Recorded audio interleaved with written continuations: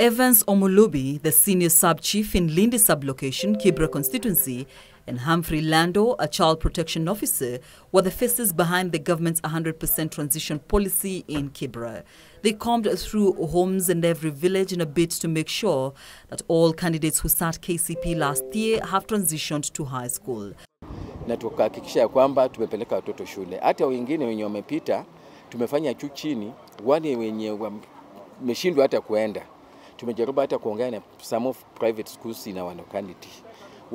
Wamechukua watoto, tumehakikisha kwamba mtoto tu tunatafuta hata tunachanga, hata unatafuta hata school uniform.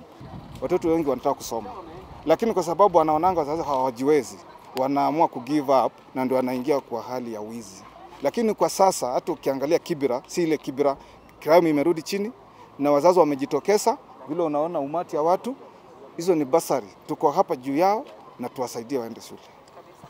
The chief narrating how their mission involved collaboration of Nyumba Kumi initiative, elders, kathis, pastors and even community radios in the area to guarantee success. Pia ninaongea na bwana imamu. Nitangazie msikitini saa 11 asubuhi na pia jioni saa 10, pia saa 7 saa 10, na nitangazia kwamba mtoto ule mwenye hajafika shuleni tafutane na mama ama mzee wa Nyumba Kumi, apeane ripoti pale ili chief apate access ya kumpata. And on Tuesday, Education CS George Magoha was in Kibra to close the exercise. He would confirm that admission of candidates into high school, which began on the 13th of January, has seen a successful placement of 1,058,088 students into high school.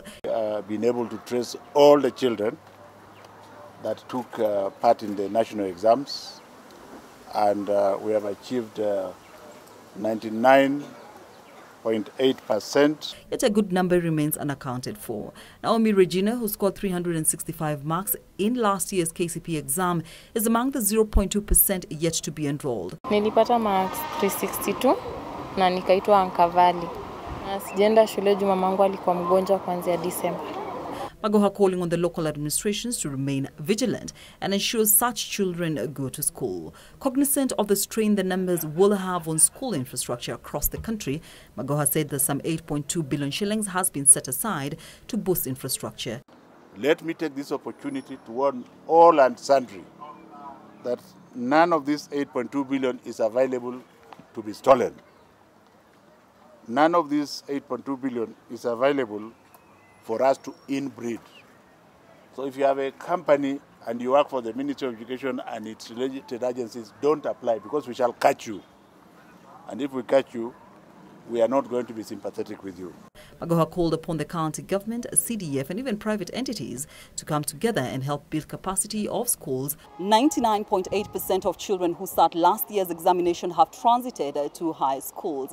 8 billion shillings now set aside for infrastructure development, a key component in ensuring that all these children are not just accommodated, but that there's quality education in our schools. Reporting from Kibra, my name is Kamau.